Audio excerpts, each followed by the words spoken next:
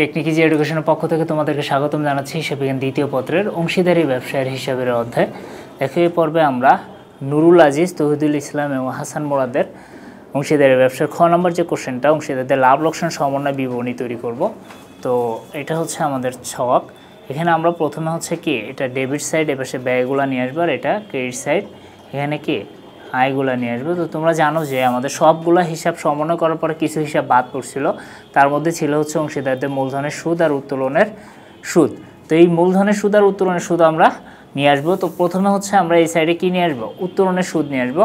তাহলে আমরা এখানে লিখছি, দেখো অংশীদারদের লাভ লোকসান সমন্বয় হিসাব 2017 সালে 31শে ডিসেম্বর সমাপ্ত বছরের জন্য। তো এখানে আমরা লিখবো কি অংশীদারদের সমন্বিত মূলধন হিসাব, এই যে অংশীদারদের সমন্বিত মূলধন হিসাব, ব্র্যাকেটে লিখবো হচ্ছে কি উত্তোলনের সুদ। তো উত্তোলনের সুদটা আমরা বের করব। উত্তোলনের সুদ হচ্ছে আমাদের তিনজন অংশীদার আছে, তিনজনের নাম লিখবো। প্রথমে লিখবো হচ্ছে নুরুল, তারপরে তৌহিদ, দেন হচ্ছে কি হাসান। এবার আমরা দেখো এটা বের করব। তো উত্তোলন কত করে করছিল বলছে, প্রতি মাসের শেষে 1600, 1400 আর 1000 টাকা, এই তিনটা করে কি উত্তোলন ছিল। তো আমাদের এই উত্তোলনের উপরে আমরা কি করব, সুদ ধার্য করব। তো আমাদের মোট যে উত্তোলন ছিল সেটা আমরা কি এখানে নিয়ে আসবে। একজনের ছিল, প্রথমে ছিল হচ্ছে দেখো নুরুল, আমরা এটা একটু এখানে ক্যালকুলেশন দেখাচ্ছি। দেখো নুরুল, তারপরে ছিল তৌহিদ, তারপরে ছিল হাসান। হাসানের ছিল কত, 12,000 টাকা। তৌহিদের ছিল হচ্ছে 16,800 টাকা, আর নুরুলের ছিল হচ্ছে 19,200 টাকা। দেখো এটা 12 দিয়ে গুণ দিলে এই টাকাটা আসবে। এখন এখানে বলছে 12% হারে সুদ ধার্য করতে, তাহলে আমরা 12% করে সুদ ধার্য করব। এখন দেখো 12% করে সুদ ধার্য করবো, কিন্তু উত্তোলন কখন করছিল বলছে প্রতি মাসের শেষে। তোমরা জানো প্রতি মাসের শেষ হলে 5.5 মাসের সুদ ধরতে হয়। তাহলে আমরা 12 মাসের মধ্যে এই যে 5.5 মাসের করে কি ধরবো, সুদ ধরবো। 5.5/12, এইটাও কি সেম 5.5/12। এই যে তিনজনেরই সেমভাবে ধরতেছি। ধরলে আমাদের এখানে দেখো, এখানে আমাদের জায়গা নেই, তো আমরা এই সাইডে লিখি কত করে আসবে আমাদের সুদের পরিমাণ উত্তোলনের। তো 19,200 টাকার উপরে 12% ইন্টু 5.5/12 দিলে আমাদের আসবে হচ্ছে 1056 টাকা নুরুলের। তারপর আছে হচ্ছে তৌহিদ, ওর আসবে হচ্ছে 924 টাকা। এরপর আছে কি হাসান, এর আসবে হচ্ছে 660 টাকা। এটা হচ্ছে কি আমাদের উত্তোলনের সুদ, এই তিনটা। তো আমরা এই উত্তোলনের সুদটা এখানে লিখবো। দেখো প্রথম হচ্ছে নুরুলের 1056, তারপরে আছে হচ্ছে কি তৌহিদের 924, তারপরে আছে হচ্ছে হাসান, ওর আছে কত 660 টাকা। তাহলে 660, এই তিনটা আমরা কি যোগ করে আমাদের এই যে ফাইনাল কলাম নিয়ে আসবো 2640 টাকা। দেখো আমি আবার বলতেছি, নুরুল, তৌহিদ, হাসান ওদের মাসিক উত্তোলন ছিল 1600, 1400, 1000। এটা আমরা 12 দিয়ে গুণ দিছি, দিল 19,200, 19,200, এখানে আছে 16,800, এখানে আছে 12,000। তো এটার আমরা 12% করে সুদ বের করছি, করে ওইটার উপরে 5.5 মাসের সুদ ধরছি, ধরলে এই যে এই টাকা করে আসছে, এইটাই আমরা এখানে বসিয়েছি। ক্রেডিট সাইডে একটা ছিল, একটা নিয়ে আসছি। এরপরে দেখো বলছে কি মূলধনের সুদটা, আমরা উত্তোলনের সুদ সলভ করে ফেলছি, এবার মূলধনের সুদ বের করব। তো আমরা এখানে লিখব অংশীদারদের সমন্বিত মূলধন হিসাব, অংশীদারদের সমন্বিত মূলধন হিসাব। এখানে লিখব কি মূলধনের সুদ। তোমরা একটু খেয়াল করবা, এখানেও সেম কি তিনজন আসবে, নুরুল, তৌহিদ, হাসান। এখন আমরা ওদের মূলধনের সুদটা বের করব। তো মূলধনের সুদ কিন্তু আমরা কিভাবে নির্ণয় করবো, এই জন্য দেখো একদম প্রথমে যে প্রারম্ভিক মূলধন নির্ণয় করছিলাম, তো ওদের তিনজনের প্রারম্ভিক মূলধন আমরা নিয়ে আসবো। দেখো এটা হচ্ছে নুরুলের, এটা তৌহিদের, এটা কি হাসানের। তাহলে আমরা এখানে লিখি নুরুলের ছিল হচ্ছে 1,40,867, তারপরে তৌহিদের ছিল 1,44,300, আর হাসানের ছিল হচ্ছে 84,333 টাকা। এই যে আমরা এই টাকাগুলো এখানে নিয়ে আসছি। এরপরে দেখো তৌহিদ আবার বছরের মাঝামাঝি সময় অতিরিক্ত কত 20,000 টাকা মূলধন আনে। তাহলে এই 20,000-এর উপরে আমরা আরও 6 মাসের সুদ ধরবো, 12% করে আমরা 6 মাসের সুদ বের করব। তাহলে নুরুলের, তৌহিদের আর হাসানের মূলধনের সুদ কত আসবে সেটা আমরা বের করব। দেখো নুরুলের আসবে হচ্ছে 16,904 টাকা, 16,904।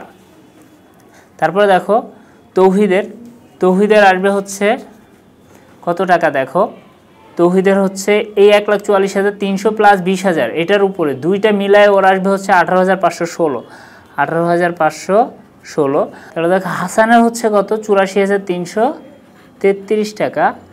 এই হচ্ছে কি এটার উপরে কত আসবে 1,120 টাকা আসবে, 10,120 টাকা, যেটা 1000 না 10,000 হবে। দেখো এই সবগুলোর উপরে কিন্তু আমরা 12% হারে সুদ ধার্য করছি, ইন্টু 12%, এখানেও ইন্টু 12%। তাহলে দেখো শুধুমাত্র এই 20,000 টাকার উপরে 6 মাসের সুদ ধার্য করছে, এটা খেয়াল রেখো।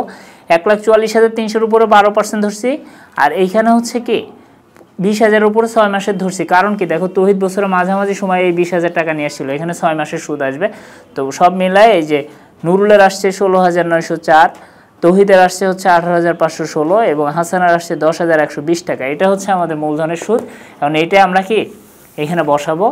এই দেখো নুরুল, তৌহিদ আর হাসান, এবার ওদের টাকাটা আমরা এখানে বসাবো। তাহলে নুরুলের ছিল হচ্ছে 16,904, তারপরে তৌহিদের অতিরিক্ত মূলধন প্লাস কি বছরের শুরুতে যে প্রারম্ভিক মূলধন ছিল ওইটা মিলে আসছে হচ্ছে 18,516, আর হাসানের আসছে কত 10,120 টাকা।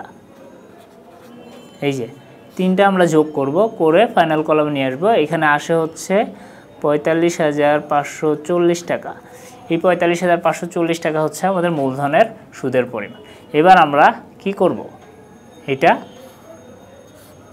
যোগ করে নিচে নামাবো। তাহলে এখানে আর কোনো হিসাব নাই, এটাই নিয়ে আসি 45,540, ওইটাকে এই পাশে নিয়ে আসি, এনে আমরা ক্ষতিটা বন্টন করব। তাহলে 45,540, এখান থেকে আমরা এই 2,640 টাকা মাইনাস করব। মাইনাস করলে আমাদের কত থাকে, মাইনাস করলে থাকে হচ্ছে 42,900 টাকা, 42,900। এই 42,900কে এখন আমরা বন্টন করব। তাহলে এখানে আমরা লিখব হচ্ছে কি ক্ষতির অংশ, ক্ষতির অংশ দিয়ে আমরা কি করব, তিনজনের নাম লিখব, এই যে নুরুল, তৌহিদ আর হাসান। এখন দেখো ওদের এই ক্ষতি বন্টনের রেশিও কত ছিল, 2:3:1, সব যোগ করলে 6। তাহলে 6 ভাগের 2 ভাগ পাবে হচ্ছে নুরুল, 3 ভাগ পাবে তৌহিদ এবং 1 ভাগ পাবে কি হাসান। তাহলে এটাই আমরা কি এখন ক্ষতিটা বন্টন করে দেব। তাহলে ক্ষতি বন্টন করলে কত আসে আমরা একটু দেখি। নুরুলের আসে হচ্ছে 14,300 টাকা, তারপরে আছে কি তৌহিদের আসে হচ্ছে 21,450 টাকা, আর হাসানের আসে কত 7,150 টাকা। সবগুলা যোগ করলে আমাদের মোট 42,900 টাকা হবে। এই হচ্ছে কি আমাদের নুরুল, তৌহিদ এবং হাসানের লাভ লোকসান সমন্বয় হিসাব, যেখানে ক্ষতি বন্টিত হয়েছে কি 2:3:1 অনুপাতে। আশা করি তোমরা এটা বুঝতে পেরেছ। আর আমি একটু আবার রিপিট করতেছি। দেখো আমরা উত্তোলনের সুদ নির্ণয় করছিলাম, যে টাকা ছিল ওইটাকে আমরা কি করছি 12 দিয়ে গুণ দিছি, দিয়ে 12% সুদ বের করছি, করে ওইটা আবার 5.5 মাসের সুদ ধার্য করছি। কেন, কারণ প্রতি মাসের শেষে উত্তোলন করলে 5.5 মাসের সুদ ধরতে হয়, প্রতি মাসে মাঝামাঝি উত্তোলন করলে 6 মাসের সুদ ধরতে হয়, এবং প্রতি মাসের শুরুতে উত্তোলন করলে 6.5 মাসের সুদ ধরতে হয়, তোমরা জানো। তো এই প্রতি মাসের শেষে বিধে আমরা 5.5 মাসের সুদ ধার্য করছি। আর এখানে দেখো মূলধন প্রারম্ভিকটা আমরা আগে বের করে নিছি ক নাম্বার কোশ্চেনের মধ্যে, তোমরা জানো। আর শুধুমাত্র তৌহিদের অতিরিক্ত মূলধন ছিল, যেহেতু বলছে বছর মাঝামাঝি সময় নিয়ে আসছে 20,000 টাকা, এই 20,000 টাকার উপর 12% এবং ওইটার কি 6 মাসের ধরছি, আবার ধরে যোগ করে মোট হচ্ছে 18,516 টাকা আসছে তৌহিদের, 16,904 টাকা আসছে নুরুলের এবং 10,120 টাকা আসছে হাসানের। সেই হিসাবগুলোই আমরা এই দেখো এখানে ধারাবাহিকভাবে নিয়ে আসছি, এনে ক্যালকুলেশন করে ক্ষতিটা বন্টন করে দিয়েছি কি 2:3:1 অনুপাতে। এই ছিল হচ্ছে আমাদের নুরুল, তৌহিদ এবং হাসানের লাভ লোকসান সমন্বয় হিসাব। আশা করি তোমরা বুঝতে পেরেছো। তো গ নাম্বার কোশ্চেনটা আমি সলভ করবো এর পরে পর্বে, সে পর্যন্ত তোমরা সবাই আমার সাথে থেকো এবং ভালো থেকো। আল্লাহ হাফেজ।